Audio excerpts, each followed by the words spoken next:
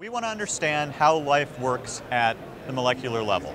Life starts with atoms and it builds up from there. Small proteins form larger aggregates, form organelles, virus capsids. We need supercomputers because of the size of these structures, but what we fundamentally want to do is understand what the mechanical properties are, how the machines of life actually work. And that can be viruses, that can be light harvesting.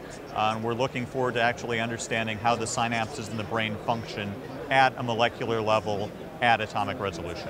So I develop a program called NAMD, which does molecular dynamics simulations for these very large, by simulation standards, biomolecular simulations on everything from laptops and desktops, GPU accelerated, all up to the largest supercomputers in the United States and the world. I work with a group of scientists, physicists, chemists who are actually conducting the simulations. We also develop visualization software, VMD, and then the scientists themselves are collaborating with another layer of experimental groups who are doing X-ray crystallography, cryo-electron microscopy to understand the structures of these molecules, and then conducting experiments to actually probe them and understand what their behavior is, and then we try to work with them to explain that behavior at an atomic resolution. We use basically every high-performance class of GPU from the GTX class to the Tesla GPUs on the supercomputers.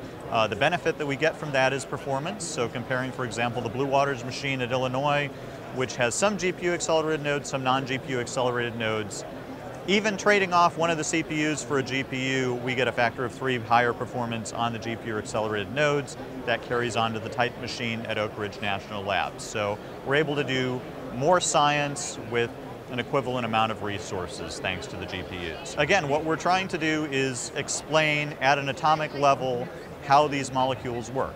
The experimental groups can tell you what the structure is. They can occasionally see different states that the molecule might be in. They can see the effects. They can't see the detailed mechanisms. So we can really explain, how does a virus capsid function?